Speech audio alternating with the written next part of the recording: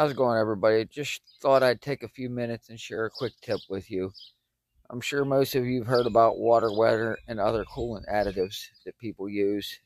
And yes, they can work.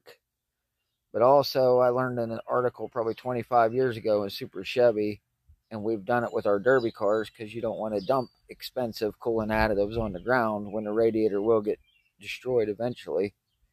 Is we've always just used a couple drops of regular dish soap, like 2 drops per system.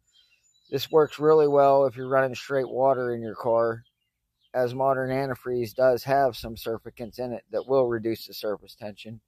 But if you're running straight water, a couple drops of dish soap can drop your operating temperature, 10 degrees or so, depending on the car, and save you a couple bucks. With the way things are today, you got to save where you can.